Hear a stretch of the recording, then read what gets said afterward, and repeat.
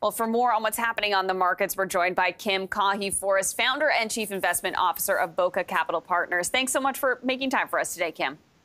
Absolutely. So U.S. markets, I kind of skipped over those at the top there, but managing to eke out some very small gains today. But it has been quite a negative month for equity markets. What do you think has been dragging on the sentiment? Sure. Well, I think two things. First, September is always an extremely nervous month for investors. And I think that's a lot of because businesses and the people that they sell to have been on vacation. Yeah. So if you are a manufacturer of large systems, you're going to have to try to close those deals while your people are on vacation and they're on vacation. So it's always iffy if people can get done what they say they were going to get done in the quarter. So that's thing one. But I think the Fed has really complicated investors' thinking lives. And whenever they came out with the hawkish stance this last Wednesday, that kind of sealed the deal, and the market's gone down from there. Investors are worried that longer means maybe all of 2024 at this current rate or higher, and I think that is causing nervousness among investors. Do you think that's going to be the reality, that we might not see any rate cuts in 2024? It did look like the dot plot was suggesting that there could be some later in the year, just fewer than the previous dot plot had suggested.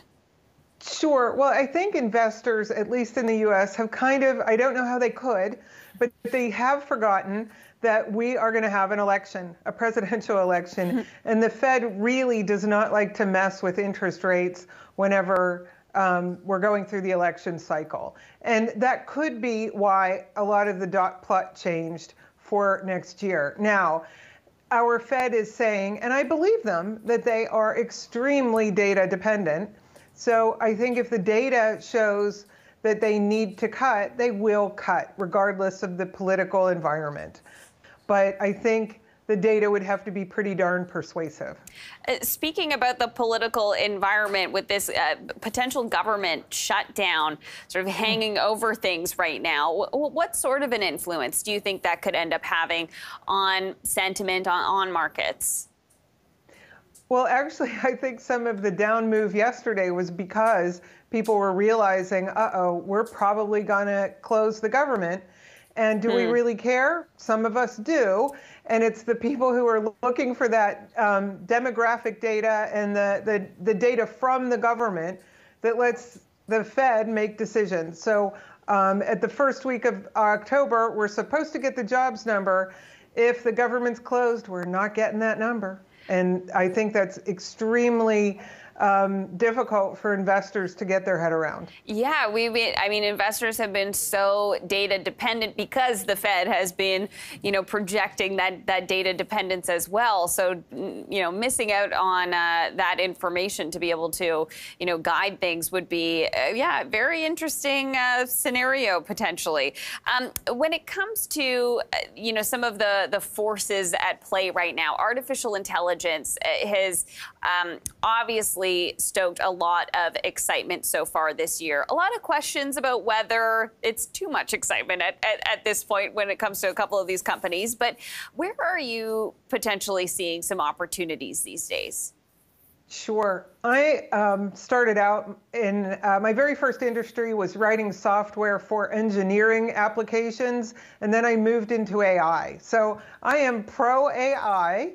And I think that it could be a complete game changer for especially businesses to be able to deploy AI selectively and get greater productivity out of employees. That's really how I think it can be best used. But that said, I think it's pretty far off on actually being able to be monetized. And I think the hype cycle is maybe at peak hype right now, especially about things like ChatGPT being able to, solve the problem of cancer or world hunger or whatever. So I don't believe it can do that.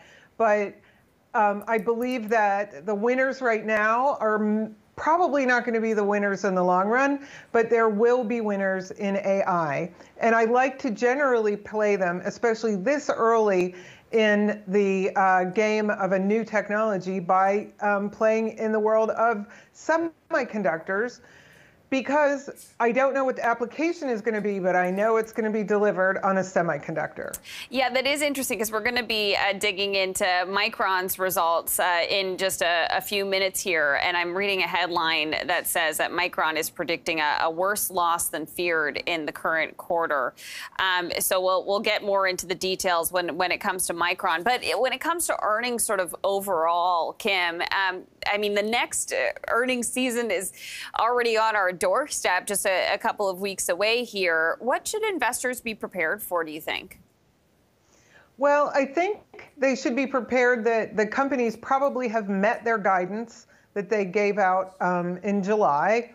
And why do I think that? Well, because I haven't seen any pre-announcements. And if you know you have materially missed your earnings, you must pre-announce. So we're in that window. The next week will be, again, a place to watch for pre-announcements. But even more important, whenever companies announce their earnings, what we're really looking for is what's going to happen in the next quarter and maybe the next year. What is their pipeline and what changes have they seen? And I don't think anybody knows at this point what that could be. But I am hopeful that at least here in the States, things aren't degrading terribly, and that long looked for recession doesn't seem to be on the doorstep at this time.